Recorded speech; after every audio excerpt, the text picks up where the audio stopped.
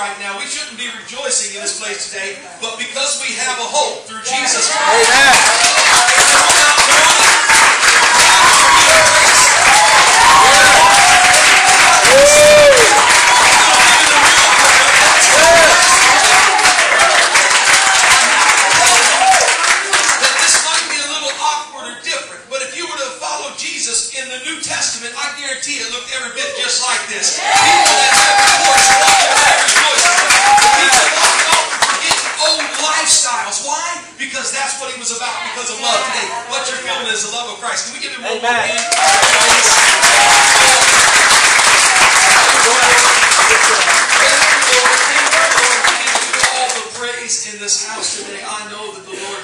Showed up, amen, and blessed and done a work. And we're going to have the word in just a moment. We're going to take off into that. If you will stand with me today, I'm thankful for every one of you that are here today, all the way around, my friends. Amen. Some that are new friends, some been for a long time, but at all rate, you're my friends. Amen. And I'm glad you're here. Look at your neighbor, tell them, I'm glad you're here. I'm glad you're here. Amen. Amen.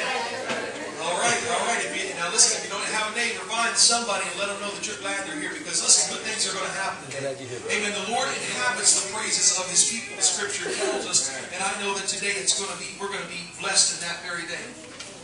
In your life, there are 3 different types of relationships that you will have with people. Many times you will have people that are with you and they're your friends simply because you have a common enemy. They like to get behind you because you got one person you're against. And I want to tell you, there's a lot of people that are against the devil. They don't like that he tears up homes. They don't like how he grabs a hold of people. And then there's some people that you're going to have that are going to be there, and they're going to be your constituents. They're going to believe in the same thing that you believe in, but they're really not sold out behind you. But then the third group of people that are all about you, they're all about what you believe in. And today, I believe that we've gathered today. Maybe you're somewhere in that spectrum. We come today thinking, man, I'm in here because the devil's been after me. But I promise today we'll leave rejoicing because we know He loves us and He's already provided a way for us. Amen? Yeah. Come on, today you may have said, when it's all said and done, we're going to go, wait a minute, God cares about me. It doesn't matter what the enemy wants to do. My promise and my faith is unshakable in Him. Amen. We're going to turn to James chapter 1. Amen. James chapter 1 and verse 2. I simply want to speak the words that the Lord has placed on my heart. What does that mean? Something that I feel like He's just led me to speak today. Amen. And all across this place, if you would stand in honor of the reading of the Word. And today, you know where where you stand out with that. Maybe it's a little unusual, but that's all right. But it's just something we do to give honor to God. We're so thankful. I don't know about you, but I wouldn't be living had it not been for these words being inside of me and being my life. Amen? Amen. This is the bread of life. Amen. James chapter 1, verse 2. If you're there, you can say amen. Amen. Amen. And if you're not, don't worry about it. Look on up here anyway, okay? Amen. We got it on the screen. We're going to start out at James chapter 2, or James chapter 1 and verse 2. My brethren, count it all joy when ye fall into diverse temptation. What? Is that the right scripture? Count it all joy. How can you count it joy when you fall into temptations and you fall into struggle? Count it all joy when you fall into diverse temptations. Let's go on and read verse 3. Verse 3 says, knowing this, that the trying of your faith. Oh, now you're getting on. You've been trying me already. These trials have been. You're telling me there's something. I'm telling you there's something good about it. Knowing this, that the trying of your faith worketh patience. Amen. In verse 4. And this, but let patience have her perfect work. When patience begins to work in your life, you get tried. Things bring you to a crossroads in your life. There's something I want you to see. But let patience have her perfect work. You know, patience is a worker in your life. Do you know that? We want patience, do you really? Because she's a worker in your life. She's going to be going around and trying you everywhere you're at. She's going to be working in your life. But let patience have her perfect work. Let her do what she wants to do. And here's what I want us to read together. Let's read this last part together. That ye may be perfect and entire, wanting nothing. Amen. I want to go through life in that way where I don't have any desire. I don't have to worry about anything. Amen? Amen. I don't want to have to worry about problems or trials. And I believe that today, many of you are here today because we know that we find that in the Lord. Amen. And however you know how to pray, I want you to pray with me today. Maybe you don't. You say, Pastor, I don't. And I've been saying this a lot. And you're going to say, I'm probably going to say it every day until the day I die. Because sometimes we just squeeze past it. We think everybody knows how to. Sometimes we don't. So I had to relearn how to pray. I always thought it was the formal, official prayer. No,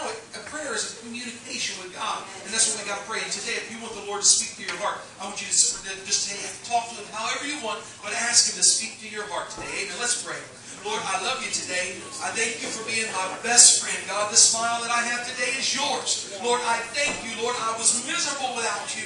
God, and I know today that you have come into my life. And all of my friends that are here today, God, family that's here today, your children, God, wherever they're at, whatever their battle they're facing, they may not even know you right now. They may not even talk to you right now. But I'm praying, Lord, that by the end of this, God, we're going to know your love so much better. God, we're going to know how to feel your presence. I simply pray that these lips, God, that they would be your words, not Jim Davis, but your words, Lord. And God, in every heart and soul that's in this house today, let it give you glory. In Jesus' wonderful name. And the church says, Amen. Amen. Look at your neighbor and simply go with these words. And then we'll be seated. It's this, is nothing to lose. Nothing to lose. And you may be seated. When we see that the first verse that we have today, the word trying. When we go into, actually, let's see, but let's go to verse 2 if you would, Sister Davis. But my brethren, count it all joy when you fall into diverse temptations. Go ahead to verse 3. Amen. Verse 3 says, knowing this, that the trying, now what does the word trying mean? It means to be proven. The trying, the pushing, the thing that we didn't like in school. I didn't like tests in school, probably because I didn't do well at it. But one thing I find is in life that I can do well at these tests. So he said, knowing this, that the testing of your faith. What do we find that faith is? Faith is our belief in God. Amen? So we're testing. Here's what happens. You're going to be put in situations that's going to test you in how much you really believe in God. Everybody say that with me. Test me in how much I believe in God. This is what happens in your life. Why do the trials come? Why do the problems come the way that they come? Because you're being tested in that very thing. Well, let's read on. Trying of your faith worketh. Now, what does the word worketh mean? It means that when you go through these, it's going to accomplish. Amen? The Lord doesn't leave a job done half-hearted. Do you know that trial that you're in is going to bring you to a place when you're ready to come out of that trial, when your faith is going to be whole. You won't come out of that trial until your faith becomes to that place. So you're tired about all that. I'm telling you today, it's because God's taking you to a certain place. And here's what we read on to say. Faith worketh patience, and patience means this. Not swerved, but endurance and steadfast.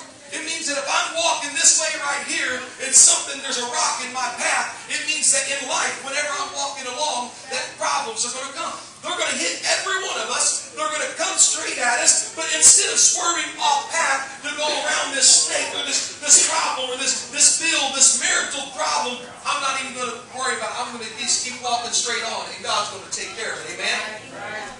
Today we're going to walk in that path. Amen? I'm starting this off there, but we're going to come around and have fun today. Amen? Is that all right? Every one of us go through life and we have bad days. Anybody ever have any bad days? But have you ever felt like you've had bad weeks? Have you ever felt like you had bad months? Have you ever felt like you had bad years? Well, I just want to make sure I'm not the only one in here today that felt like that. Sometimes we go through situations and trials and have bad times. One person said it like this. They say, you know, you're having a bad day when your horn sticks on the freeway behind 32 Hells Angels motorcycle bike. Those bikers are out there. You know you're having a bad day when your horn sticks behind it. You know you're having a bad day whenever your income tax check, that refund that you get, the check bounces. You know you're having a bad day. And that's possible in this economy. Amen. It's possible for us to have it. They say, you know you're having a bad day when the bird singing outside your window is a vulture. You know you're having a bad day when the bird singing outside your window in the morning is a vulture. Here's what they say. You know you're having a bad day when you put both contacts into the same eye. Never done that one. But I will tell you this. I didn't know if I would admit this one or not yesterday. I don't know. I was completely out of it yesterday, and I haven't been feeling well this morning. Thank God He's giving me strength today. Amen. But I went over to get up with old Brother Barron and have breakfast on Saturday, and we went out. But when I got up, I'm getting up and I'm putting on my clothes because I knew we were going to be going to a conference after that. And I'm putting my belt on, and all of a sudden I come around and I said, "What in the world is this button doing in the back of my pants?" And I had put my pants on backwards. Giving a wrong impression. It was one of those days yesterday. We go through those times when we know that here's this might come along, but this is the kind of bad day I related with before. borrow from your Visa to pay your MasterCard. I've been down there. Anybody ever been there? Okay, all right. I know I got some witnesses in here today. Maybe I know the Lord has put me on track today. You call your spouse and tell them you would like to eat out tonight. And when you get home, you find your sandwich sitting on the front porch. And sometimes you have those bad days. Is that all right, Brother Barrett? Yes, sir. There was a late young mother one day that was having a terrible, terrible day. And she was at the house and working, and she received a call. And on the other end of the call, it said this, well, how are you doing, darling? She said, oh, you wouldn't believe, I'm having a terrible day. He said, everything is falling apart. She said, well, what happened? And she began to go through the list of the things that happened to them. She said, the baby won't eat today. And she said, then the washing machine broke down. And I was supposed to go shopping to have supper for dinner tonight, food for dinner tonight. And I wasn't able to go shopping. And she said, then I twisted my ankle. And she said, and I'm just having a terrible, terrible, terrible day. And I'm supposed to have a couple that's supposed to come over tonight and have dinner with my husband and I. And she said, oh, honey, she said, just calm down. She said, I'm going to come over to the house and I'll take care of the baby and I'll call the repairman to fix the washer and I'll clean your house up. I know you said it was a mess. I'll clean your house up. I'll do everything that needs to be done. And she said, don't even worry about it. She said, I'll call in the repairman. And she said, I'll even call George and tell him just that he needs to come home from work early. You're having a bad day.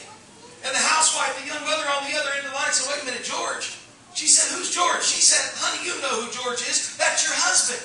And she said, no, that's not. She said, is this the number? 223-1374? She said, no, it's not. It's 322-1374. She said, oh, I must have the wrong number. And then the housewife calls on the other end. Does that mean you're not coming over to help? Well, why am I saying that? Because sometimes we feel like we're going through trials in our life and there's no help to be found. We feel that we're in the middle of a crisis. And what, God, where are my prayers going? God, what's going on in this situation that I'm in? Why is everything falling apart? But today I want you to rest with this comfort in your heart that God has a plan in your life. And what we go through many times is simply this thing. By the trying of your faith, come on. By the trying of your faith, God is putting you to a place where you're going to be wanting for nothing, where your spirit's going to be made perfect. Because you're going through these trials, God has put you in a place where you're going to be able to walk differently. Amen? How many agree with me in that today? If God works in our life, in our situations, tough times will come in our life. Amen? Tough times will come. If you've ever had a tough time, just go ahead and raise your hand. Okay, I'm looking for somebody to I want to go over and sit by Janae. She doesn't have her hand raised. Janae, how do you go through life with no tough time, baby? I want to know how you go through. But every one of us have tough times. If you would have looked, it would have been unanimous almost across this place that we all go through tough times. Why? Because we are not born in a perfect sense. We're born having struggles. If you haven't had any struggles, let me talk to you for a little bit. You'll probably see that there's some struggles that we have. Why is it that we go through those? Because I believe the Lord cares about us and He wants us to bring us to a place of perfect faith in Him. Amen? Amen. There are some times in your life where you will come through situations where that you will feel like that it's all done and over. That the last words have been said. That the song has been sung. That the sun is setting on your day. That everything is falling apart. There's times in your life where you will come and you will feel like that you've lost it all. And there's some times where you will lose it all. But I want to, again, remind you today that God has a place and a part in your life. Do you understand the trial that you're in will not kill you? You're saying, what do you mean, Pastor? You'll feel like you're going to, in your situation. But do you realize that trial was made for you? For the perfecting of your faith? Amen. Do you realize that trial that you're in was to show you that you're standing on a shaky foundation? The thing that you've been facing was to show you, because if that wasn't the case, then when trials come, we would have no worries. We would be wanting for nothing. We wouldn't want to ask anybody to move that boulder of the finances out of our road. We wouldn't be turned aside. We would continue on diligently towards that direction. What I'm talking about is that patience, not turning aside. God puts things in our life which will allow us. Sometimes we get tired. We say, man, Pastor, it seems like all I go through in life and it breaks down and it falls apart and then I'm restarting all over again. And I'm restarting all over again. Well, I heard one man say like this. He said, if you're tired of restarting in your life, why don't you stop quitting? Amen. Why don't you stop quitting if you're tired of restarting over? Because what happens when God brings us through a place, you know that boulder was put in your path to show you that God moves boulders? But too many times we say it's something trying to slow me down. You know that finances are always short because God wants you to know that He's a provider? Do you know that sickness may come, that we know that His stripes are healing stripes? Amen. Do we know that the reason why we go through things and we feel weak is because He wants you to know how powerful the Holy Ghost is in your life? Do you know that if without the trials, without the problems, we would never get to that place where we would know what He wanted us to do? In the Scripture, the Bible is laced with people just throughout that are always faced with trial. Every person in there. Nobody was born with a golden spoon in his mouth. Solomon, who was righteous with God, he still had his problems. David was a man of faith, a man after God's own heart, but yet he had problems. And what would make us any different but that we would have problems? Do you know that's the one thing that we have in common? We do have problems, we do have trials, but we also have another, that we have a Savior that's already made a way through your trouble. He's already fought the battle. He's renewed your heart. He's led you in that battle. And some may be saying today, Pastor, I have fought this battle for some time. And I know what you're saying, but it's hard for me to believe. I promise you, if you don't quit this time, He'll bring you through. He'll bring you through. He'll bring you through. But it's letting God move in that. One man that sticks out in my mind to facing trials, and I have to ask my question in all genuineness, would I be able to fight this battle that he fought? Paul was a man that fought the fight. Amen. 2 Corinthians chapter 11. If you have your Bible, this is something you're going to want to look at. Amen. This is something that's going to give you some strength, I believe. I want to minister today. I'm being mindful of the time, but I want to minister the Word. I do not want to forsake what God's given me. And I want to place something in our hands today that we're able to leave and be fed off of this. Amen. And not only that, we're going to be doing a baptism after service too. Amen. It'll be good. The verse says this, are they ministers of Christ? He was speaking about some people that spoke against him, that what it was going to be like to serve the Lord, what he was going to face. And we understand that Paul was kind of a rugged man. He persecuted Christians. He was the bad dude. So he came in, and it was bad because then when he left them, he left the people that he was with. They hated him. But then the church said, wait a minute, he's been killing us, and they didn't like him either. He was stuck without a friend, and he come to a place, and I want to tell you, when God brings you, it ain't always going to be easy, cheesy, peasy. But you're going to have a comfort in your heart knowing what God's doing. So here's what happened with Paul. I am more in labors more abundant, in stripes above measure, in prison more frequent, in deaths often. This is what Paul said. He said, you guys are talking about the great things in your life. He said, but I want to talk to you about the great things that happened in my life. That don't sound very good, does it? But maybe, wait a minute, maybe we're going somewhere with this. Of the Jews, 5 times I received 40 stripes, save one. That was their form of punishment. They would take the whip and they would smack them across the back and they would count the stripes of the whip.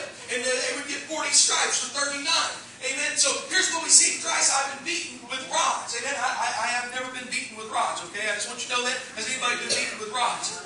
Because I want a testimony if you have. I know that we took a couple baseball bats with us before, but I've never been beaten with it. I was beaten with rods. Once I was stoned thrice and I suffered a shipwreck. A night and a day I have been in the deep. I've been in the ocean a night and a day. I've never been in the... I seen those videos here a couple of years back. Those men that were out in the ocean and their boat had flipped and the delirium. And they had only been out there 12 or 16 hours. The one guy, it's just amazing what happens. But this is what all the things that he had fought for the Lord. In journeys often in perils of water, in perils of robbers, and in perils of my own countrymen. His neighbors, his friends causing him a hard time. All these things had fought against him in perils by the heathen, the people that were the roughnecks. If he was the one, if he was walking down the alley, they were automatic. He was the one that was going to get robbed. Just stick away from Paul. He was the one that was going to face him. He said, in perils in the city, in perils in the wilderness, in perils in the sea, in perils amongst false brethren. Tough times because people that said they would be there for you, they weren't. He had been in those tough times. In weariness and painfulness and watchings often. In hunger and thirst and fastings often. In cold and nakedness. Listen, I don't want to be cold, much less naked. Come on. Then I'm embarrassed and cold. I'm feeling bad. This man went through in weariness and painfulness and watchings. Often in hunger and thirst and fastings. Often in cold and nakedness. When we get this picture in our mind of what he faced. But let's move on to verse 29. Go on over to 29 if you would. Who is weak and I am not weak? Who is offended and I not burden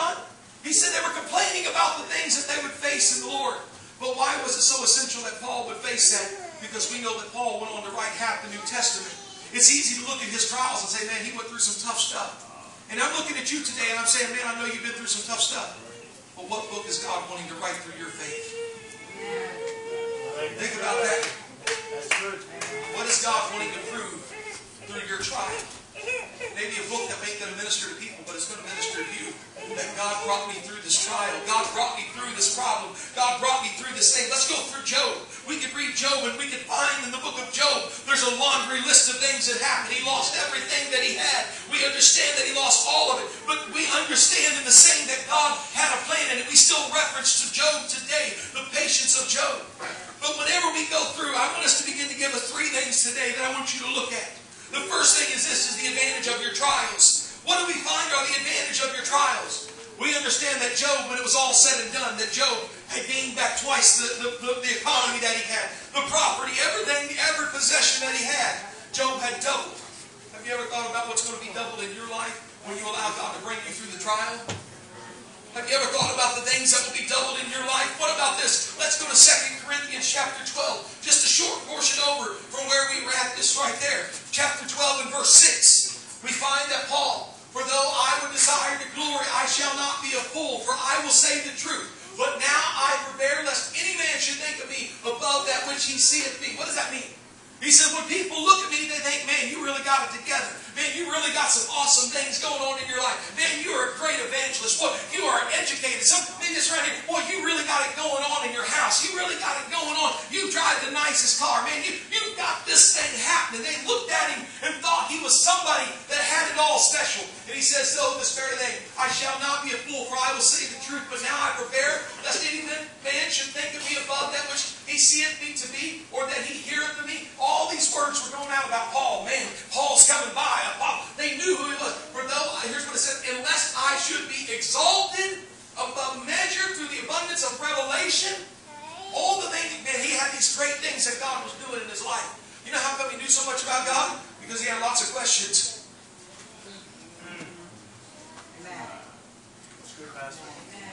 Do you have any questions for God? You wonder if he can bring you through your trial? You wonder if he's hearing you? You wonder if he cares about your finances? You've got to be in a spot where God can prove himself, for you to find out he cares about your finances. You want his revelations to open up. You want understanding of God. He goes on to say this, there was given to me a thorn in the flesh, the messenger of Satan to buffet me. Now whether it was through action, we don't know what it was. Some people said it was eyes. Some people said it was this. I have to believe when you think about the messenger of Satan that maybe it was just simply every day he beat himself down. Maybe it was his self-esteem. Maybe it was guilt that he had from before that the enemy had tried to bring in his mind, but yet he had to pray to stay strong. We understand that through his brokenness, greatness came into his life. Of Revelation, there was given to me a thorn in the flesh and the messenger of Satan to buffet me, to chase after me, to cause me problems, lest I should be exalted above measure. He knew that if he continued on, they would want to push him further. For this thing I besought the Lord Christ. He said, I prayed about it 3 times before the Lord. Lord, I'm coming. I'm moved. Why is this in my life? And the Lord would remove it not. He said, the Lord Christ, that it might depart from me. Go on to verse 9. Verse 9, and he said unto me, my grace is sufficient for thee. Yes. And sometimes we're asking God to take these problems out of our life, and God says, I'm not moving. Because you don't understand. That's the only way I can make you pray. God doesn't make us pray. The only way, let me rephrase it. The only way that I can get you at a spot where you want to talk to me is when you've got a trial in your life. The only way I can get you to ever settle down and humble, it'll get you there. God, I don't like disasters and tragedies. But America had never been so religious before the previous war as the day after 9/11. But now that the tragedy's gone, where are people at? And we want God to get into such a relationship with God where he doesn't have to bring a trial in our life. He says that back in Psalms. He says, I don't want you to be like a mule or a horse that I have to put a bit in your mouth to get you to obey. I want you to listen. But the problem is we got too many things in our life that keep us back from where he wants us to be. But let's go on and read this. Most gladly, therefore, will I rather glory in the infirmities that the power of Christ may rest upon me. Let's go over to verse 10. Therefore, I take pleasure in infirmities. What? You take pleasure when things come at you that make you sick, make you feel bad. When trials come, when you feel unloved, when you feel that you've been hurt, you've had somebody turn their back on you, you've been shipwrecked, you've been beaten, you've been spat upon. And take pleasure? Because here's what we got to understand.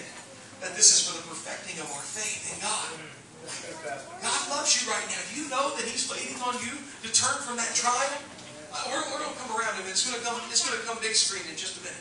In reproaches and the necessities and persecutions, the distresses for Christ's sake, when I am weak, then am I strong.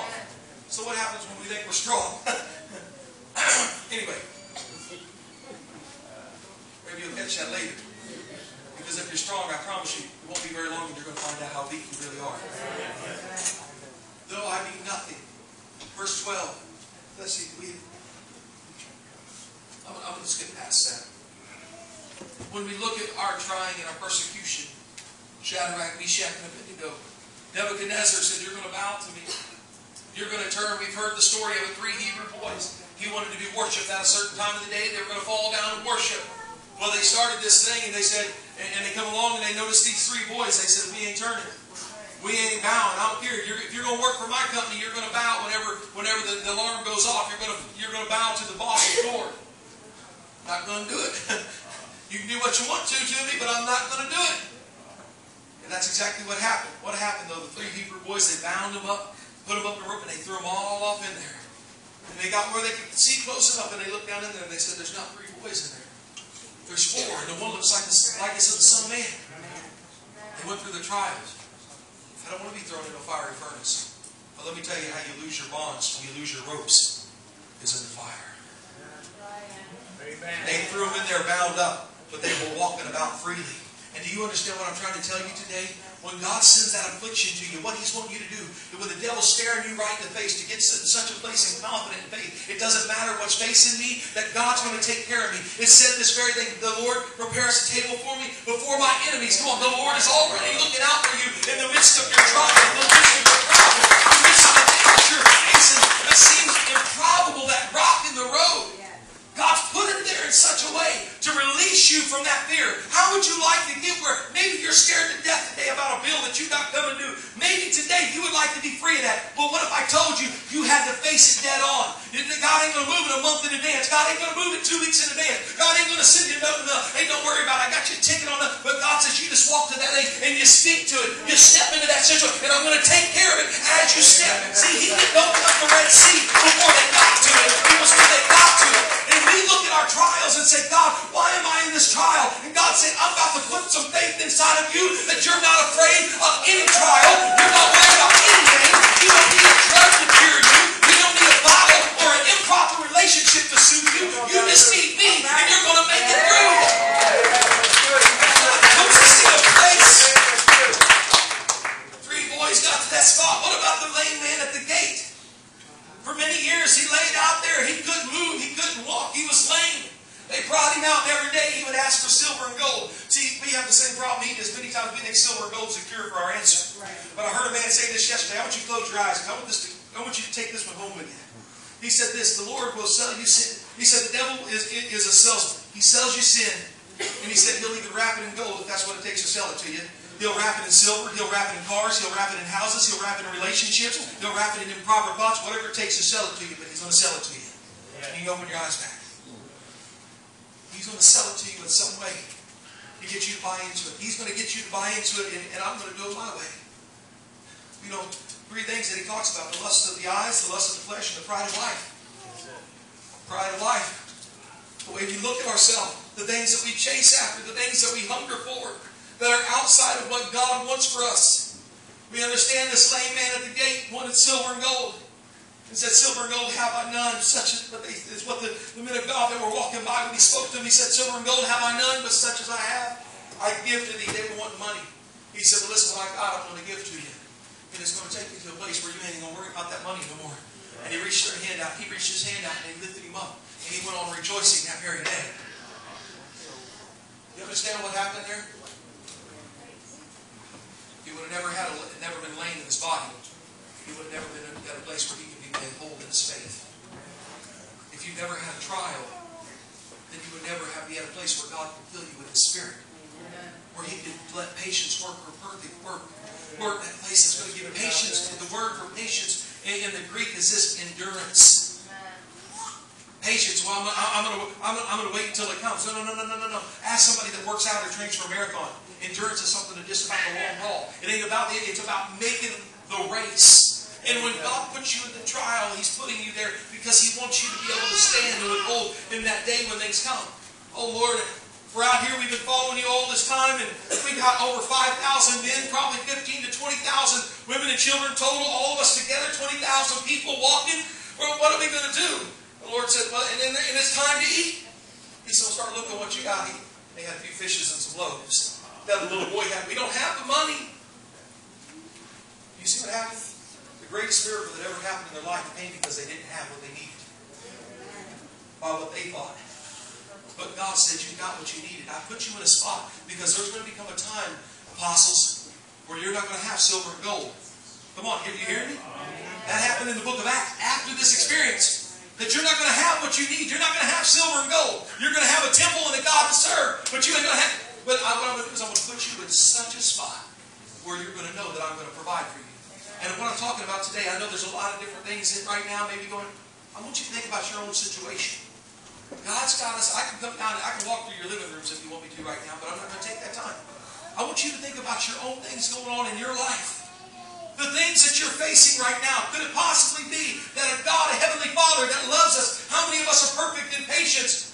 I don't see any hands, okay? And I didn't think I would. That's why I sped on. Because, listen, we all are at a place where God's got to work. But if we agree we want God to perfect our faith, then we must agree that we want trials in our life.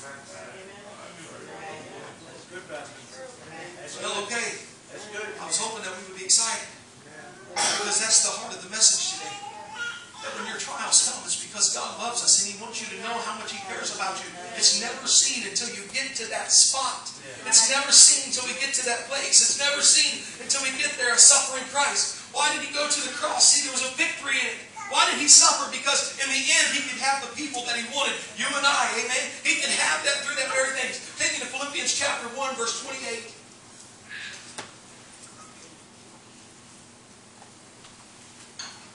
Amen. And nothing terrified by your adversaries. He was speaking to them about the faith that He wanted them to have. To be in such a place that no adversary that would come against them would terrify them. Which is to them an evident token of perdition. Which means that they were, to them it was a thing that they were going to, that you wasn't right. So an evident token of perdition, but to you of salvation and that of God. Take me to verse 29. Here's what I want us to focus on. Verse 29. For unto you it is given in the behalf of Christ not only to believe on Him, but also to suffer for His sake. And guess what? If we're to be ministers and missionaries into this world, how does it happen? Through our suffering. How else is He going to prove His faithfulness in it? Through our suffering. Zacchaeus came not because of his own healing. He came because he heard of the healings that were happening in other people's lives. But too many times we're ready to quit, hit reset, and start all over. And God says, wait a minute, I've got you in the middle of a trial because I want to build something in your life. And people are watching. God's put people there to watch in our life, to see where we're at. But here's the phrase, and I'm coming around quickly.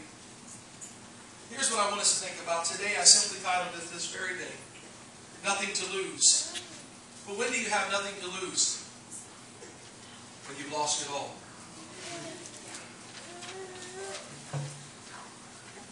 Given up everything in your life and you say, God, it's yours. Whatever happens with it, it's yours. I get tired of this struggle and this work. Why does it upset you so bad? Is it because you're playing God and you've got your hand in it? It should have worked out this way or it should have worked out that way. I thought you gave that to God. Well, I got real quiet. I'm turning to everybody today. I'm here to everybody. Sometimes we're picking up our problems. See, when we get to a place when we've lost it all, that's only because, listen, you've got nothing to lose when you've lost it all. And here's the problem. Many times people are they've chased it at every end. They're lonely, they're hungry, they're hurt, they're painful. They've chased it at the end of a needle. They've chased it at the end of a line that they've stored. They've chased it at the end of that relationship. They've chased it in a novel they've got lost in this thing. They've chased it at the end of whatever habit and hobby. They've chased it at the end of all those very things. And they still came up empty and broken. Because let me tell you, whenever you've lost it all, that's the perfect place to be at. Because that's what God builds on when you're broken.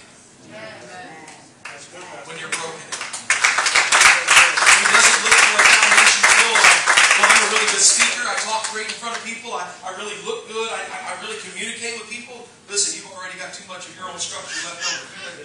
And here's the problem. When those things get in the way, I can assure you it won't be too long until He begins to pull some of them down. Whenever we've still got some things to hold on to, well, I'm not lost at all. I mean, I've lost a lot, but I haven't lost it. Don't worry. Because that's what it takes to get you to lose it all. You understand what I'm talking about, losing it all? Let go of every situation and say, Lord, You're in control of it. That's when we lose it all. It's no longer mine. You understand that? I have nothing. I came into this world broken, naked, and that's how I'll leave this world. With nothing. And guess what? The quicker I can get to that in this life, realizing that every situation and trial that I face is because of Him and for His glory, it helps me out. See, whenever we come to a place in life where we have nothing to turn to, sometimes troubles start coming. And what do? We turn to. All you're doing is revealing that to the Lord. That's something else that He's going to have to shake in your life. We cling to our finances. Don't worry, don't cling to them because that's what's going to shake next. Don't cling to that car because that's what's going to shake next. Don't cling to this person because that's what's going to shake next. Don't cling to this thing because that's what's going to shake next. But it's whenever we come to the place where we have nothing. So today, I ask you in this service, are you at a place where you have nothing? Because if you're at that spot, then you're right where God wants you because He can work with your life. He says, I know that whenever God builds on this, I'm going to get the glory for it. Amen?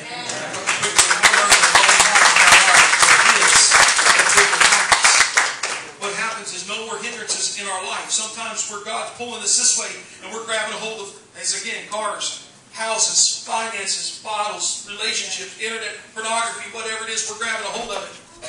Eventually He chops that away and this falls apart. And that falls apart, and finally you look and you say, what am I going to do? I guess somebody else will go with it. And it's not in a bad way. Why does He do it? It's kind of like your kid. You're whipping them because you don't want them grabbing that thing that they're going to choke on.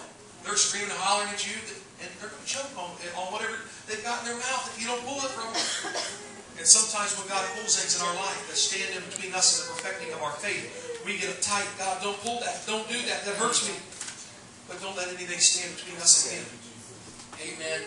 I want to tell you that today, speaking as I wrap up on this, personally, I've been through some things in my life that God has brought me through. And as many words as I can say it without being too plain, when I was molested as a child, they took away every value that I had in life. I am not even good enough for anything in life. Why in the world did this happen to me? Why can't I be like a normal kid? Why do I have to have that going through my life? I never walked through life with great value, saying, man, I'm this and I'm that. But I began to see that God was preparing me to a place where I had nothing left. Pastor, are you telling me that God put that in your life to happen? Listen, God had a way that allowed me to be broken. In the exact same way for you to be broken. Just the same as this happened to me, somebody was on the other end of that and did that to me. Guess what they had to realize? I have a problem. You understand that? What it helped me to do is set me free in life. You could come up here and punch me in the nose right now and it wouldn't matter to me. Because I realize no matter what you do to this flesh, it doesn't matter what happens to my soul. What did it take for me to get to that place? As an 8 or 9-year-old to have a gun held to my life, head thought, you know what? None of this stuff in life matters to me anyway. Not for my own hand. Somebody else held a gun in my hand. At that age, well, you know what it did? It brought me to a place where I had nothing left. Not even this flesh of mine to save. To be beat, to be hit on. Those things, it didn't matter. Guess what? You can no longer wound me through my flesh. But you can't touch what God's given me inside. No matter what you feel on me, you talk about me, you can't wound what's on the inside right here. You can't wound the faith that I have in God. What you can't wound me. Watching things as I grow up, watching things happen, and we go through life, and God begins to bring us to a place where we have nothing left. There's nothing to lose. And let me tell you, when somebody gets to a place where they've got nothing to lose, I'm holding on to nothing. Everything's broke apart. Sometimes when we hit the bottom of the barrel, that's perfect because we've got nothing to hold on to. And when I get to that spot, then I realize that, wait a minute, that none of this stuff really matters. It's still inside. I've got a heart of God, and He loves me, and He reaches to me, and He takes care of me. I learned that the flesh, you can do all kinds of things that are going to happen in the flesh. Watch it. I'm not trying to make a sad story today. I'm being real with you. But why it doesn't matter to me.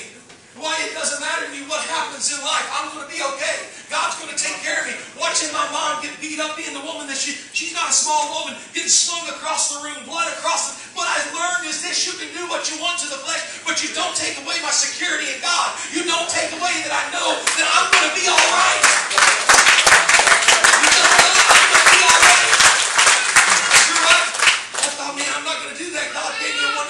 driving some rough roads before we got married. We had a great marriage, but going through the different things that happened. And I wanted to be the great dad I didn't have. I went out and we got this house and we got this car and things. And we were living the dream. I was working in the church all the time, full-time, busy. Then all of a sudden, the economy turns down. I got laid off every other week. We didn't get no more overtime. I told you I had to go for closure. I lost everything that I had. Why? Because I started building my hopes and dreams and living the American dream. That's why I tell you the American dream is an eternal nightmare. That house, if you let that become between you and God, it will drive you straight to hell. I'm not being mean to you. I'm being real with you. That car will drive you straight to hell. Why? Not because the car's bad, but because we let it get in the place of our God. We let it stand where God wants us to be. We find confidence in the thing. Whenever I went through that, I had to lose it all. And now I realize that everything that I have, whenever I came here, I didn't know I'd have to work a job. It doesn't matter to me because I realize money means nothing. Here's what I want you to understand. Money means nothing. It's going to come and go, and it means nothing in eternity. Do you understand that? The money that we work so hard that money will mean nothing. You're going to say, I spent all my life chasing that, and it means nothing. You're going to tell me I spent all my life worried about this and this and this, and it means nothing, that God don't give one iota about it, other than the fact that you honor Him in it. God had to strip me down, and I felt so naked and exposed. I felt like I had nothing. But what we understand is through the working of our patience. Come on. Being tried in those areas where we need our faith. God, I need to trust you that it doesn't matter what I have. That I can still be a good dad, whether I'm living in a beat up, ran down place that ain't got nothing left, whether I'm driving in a car that's got 3 flats, whether I'm driving in a car that costs more to fill up than the car's worth, whether I'm driving in, it doesn't matter. Because inside I can have a hope and a faith. What I'm talking about is this very thing. When we get to a place where we've got nothing to lose, that's when God moves in. The sad thing is too many times we have to lose everything to get to a place where we have nothing to lose. I'm crying out as a pastor today saying this thing. Make sure that your walk with God is first and foremost. Don't let Him take away houses. Don't let Him take away a job. Don't let Him take away. He said, instead love Him because of who He is. As a pastor, I'm crying today telling you these things. I watched it. Listen, somebody could stand up in here today and say, Pastor, I hate you, and I'm never coming back. And everybody else could stand up, and my faith would not be shaken. Why? Because when I was younger, I was in a church service, and somebody got mad at the pastor. And one person stood up, and another person stood up, and they called out. Well, what I watched is how God masterfully, with a mighty hand, took that man of God and protected him, and He sent those people out. What am I telling you? I've got faith to stand in the trial, and faith to stand in the tough time. Why? Because I've got nothing to hold on to except for God. And I suggest you do the same. And I know you are so high. Know that God's a provider. Know that God's a way. Nothing can stand in the way of your faith. And you've got nothing to lose. Why is it that when we look and we watch it in sports history, the underdog comes out and wins? Because he's not worried about making a mess up. Listen, if I lose today, it's over anyway. And you may say, Pastor, I can't live for God. I can't do that. Let me tell you, friend, you've got nothing to lose. Because if you keep living the way you're living, you're going to a devil's hell. And I'm telling you, I'm not being untrue today. If why don't you give living for God a chance? I can't live that way. But I can promise you the lifestyle you're living is not going to lead you to heaven. Why don't you give it a chance? You've got nothing to lose. But the problem is we're holding on to those things. Maybe we're holding on to the car. Come back and see me when the car's gone. Come back and see me when the job's gone. Come back and see me when everything's falling apart. And then when you have nothing else to hold on to, you'll be ready to walk with Him. There's nothing to lose. And when we get to that place, God can work in our life, church. He wants to move in us in such a way. He wants to move in us such a way that we know that He's going to provide. As a pastor, I get strength. Why? Because I know that everything has been shaken in my life.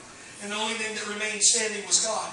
I ran for my calling, joined the Air Force, went off. Yeah, I know it's Memorial Day. I joined the military because I was running from a calling. I was mad and angry at God for what He done. Some things that He allowed that was for my betterment. I'll make it quick. I was dating this girl and I put our relationship in front of God. My relationship with God. Later on I said, God, why did you take her? He said, for the simple fact that you begin to focus on her and me and not just me. And when it did, God had to shake that and let it go. It took me to the pits of my life. I wanted to end my own life. I wanted to end her life. I was mad. I was angry at God. I said, why? But it wasn't until that place when I had nothing to lose. I've got nothing to lose. God says, wait a minute. Now you're right where I can begin to work with you. You're going to know know that everything that you have is because I love you. How many of us love you?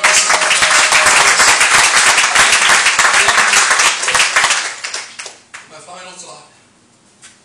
Let's hear that Mark chapter 5, verse 25 through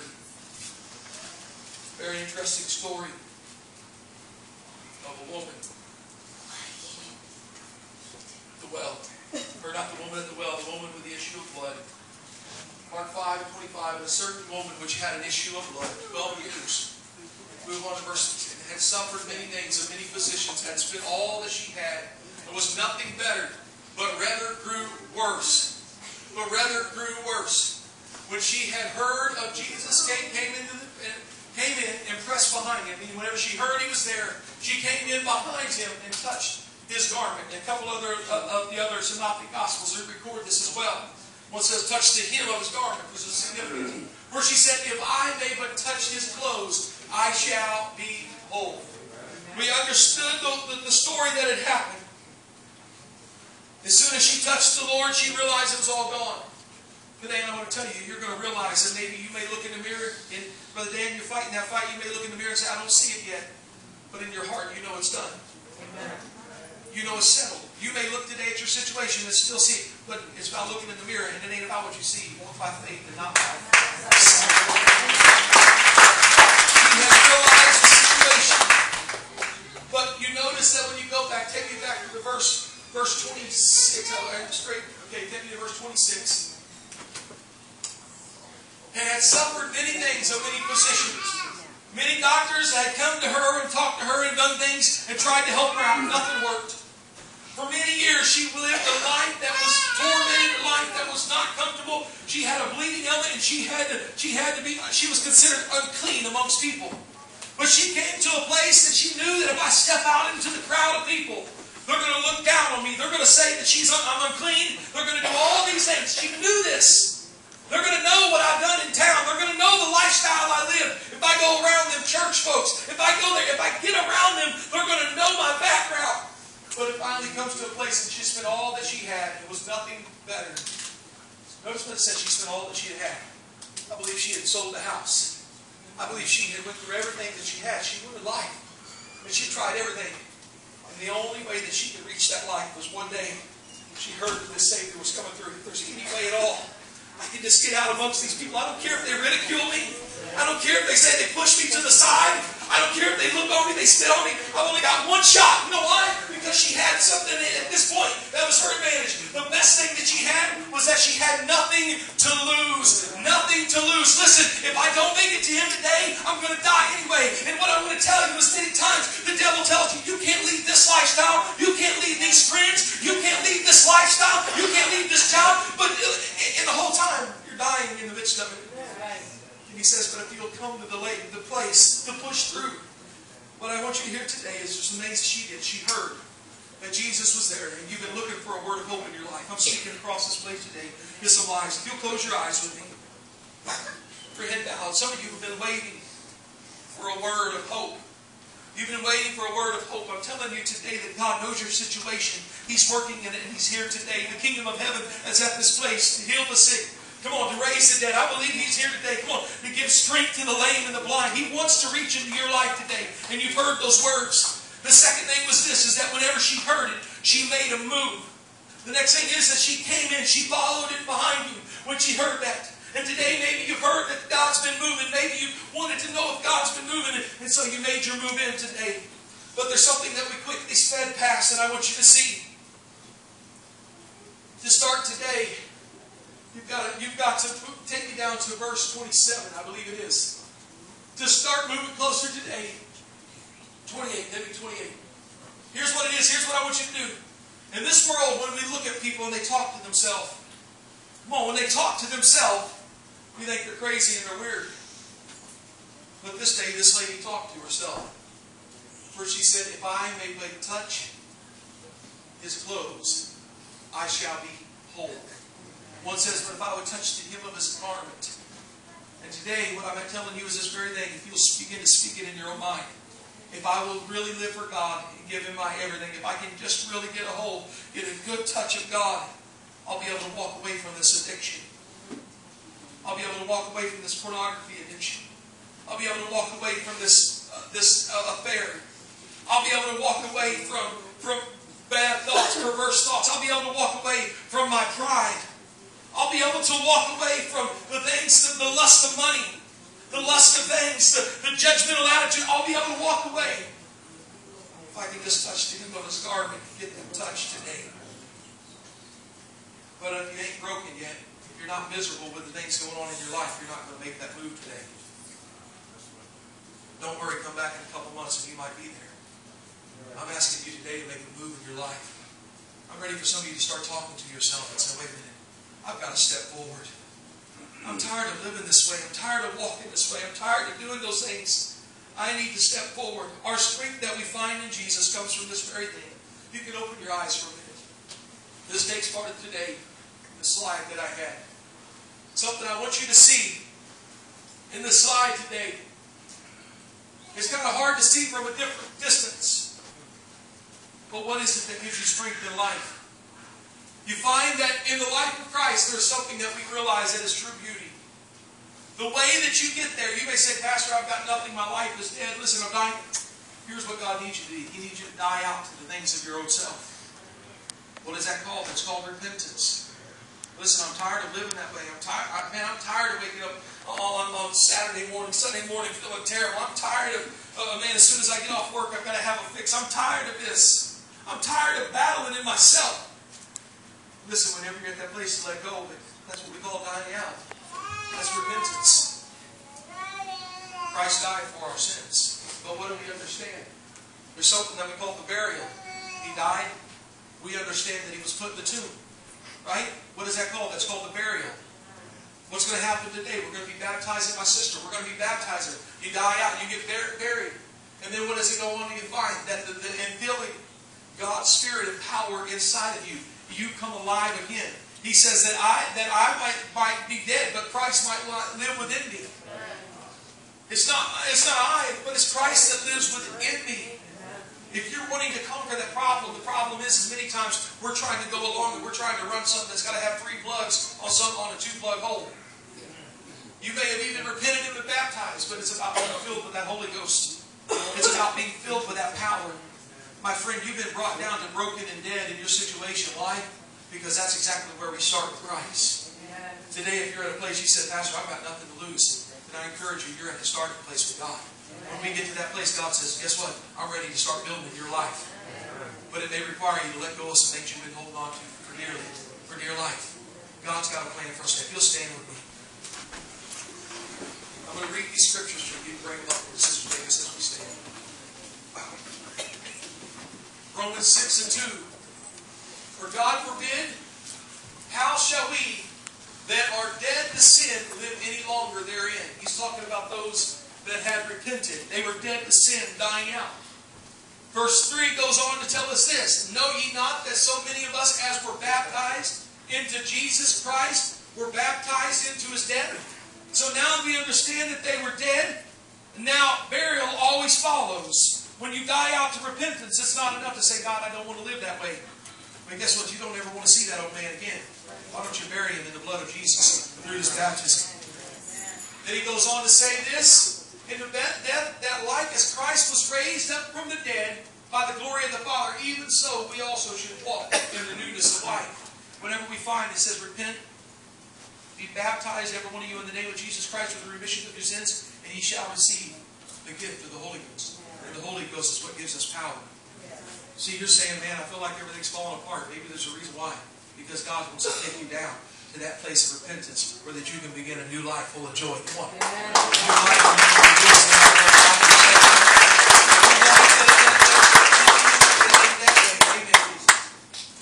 Amen. We're going to get ready. What I want us to do, I want us to take just a couple of moments. I know with the time that some must go, and we're getting ready to do a baptism in just a moment. We're going to get this all set up here. Sister Barrett, or maybe I'll go back with you guys just a second. Brother Barrett, lead us in this worship song, and we'll get it all set up. Here's what I want us to do. Can we just, I want to fill out the Spirit a little. Let's just take a moment. Can we close our eyes all across this place for a moment? Every eye closed and nobody looking around. How many today would be willing to raise their hand with nobody looking? I'm not going to be the only one looking. If you're looking around, shame on you. But would be willing to say, Pastor, I realize my situation's dead right now. How many will be willing to raise their hand? Amen. Thank you for your honesty. How many today realize their situation's dead? And even across this place are willing to say, I need some new life brought back into it. Amen. Right now, what I want us to do, thank you for your honesty all across this place. Many hands raised. How many are willing to, with that urgency, realizing that you've got nothing to lose? We'll call out to God in that very thing all across this place. Whether you know how to pray, whether you've never prayed before. Will you do this in honor just today to give unity in the Lord? Just raise up your hands toward heaven. If you don't feel comfortable, I understand that.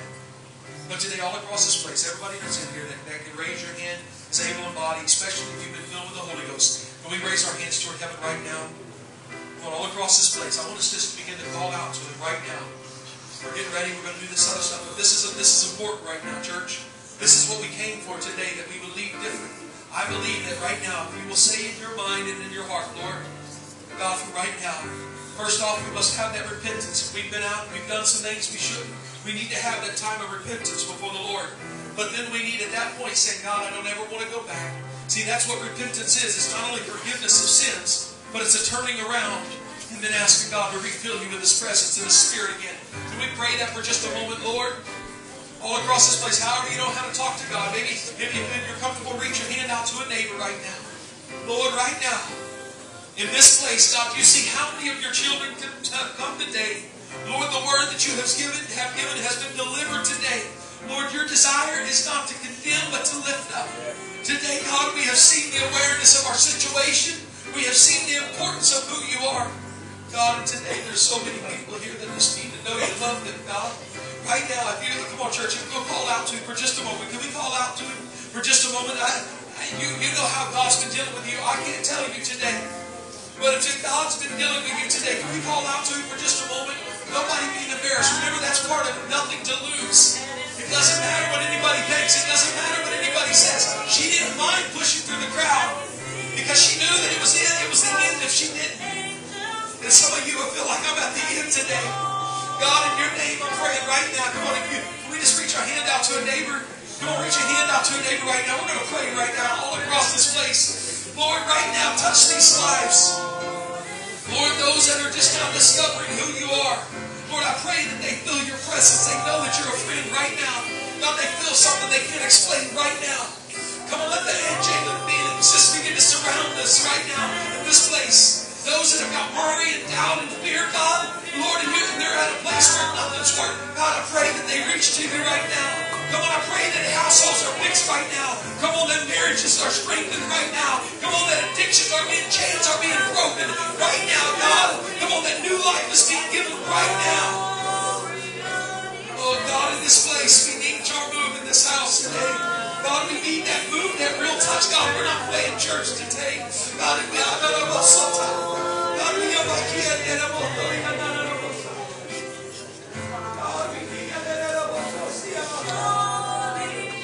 I'm telling you, it's real today, church. If anyone would like to come to this altar and pray, this altar is open right now. Come on, if anyone would like to come today, come on, maybe you've got a friend that you know is struggling. Take that friend by the hand. Say, come on, today's got to be that day. Come on, maybe you've got somebody to talk to you about it before church. Said, I got to have a change. Come on, today's that day, church. I'm telling you. Oh, Lord. I want to get some of them up with the sisters. Come up with us today. God, pray with these that are in the altar right now. I believe that the Lord is working in this house. Well, I believe there's some lives that God is rebuilding, the faith that God is building up in right now. We're going to sing this one more time.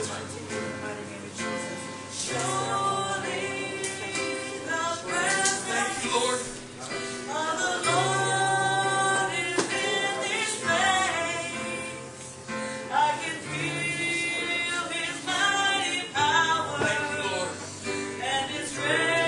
Sing this a couple times. Today as we're getting ready for the baptism. And our sisters praying before the Lord today. Thank you for being patient. Thank you for being in the service today. But today ashamed. But today, maybe you're in your seat praying right now. God loves you. God cares about you. God is working in your situation. God is working in your situation today. I promise you this thing. I promise you, don't give up on it. Don't step away from it. Thank you, Lord. The Lord is in this place. I can feel His mighty power and His grace. I can feel the rush of angels' wings. I see glory on His face. Surely the presence of the Lord. If you need repentance in your life, I encourage you today. If you need baptism in your life, come see me. The water's ready today. If you need the Holy Ghost and that resurrection in your life, new life, I promise you today, God will give that. This is a place that it happens.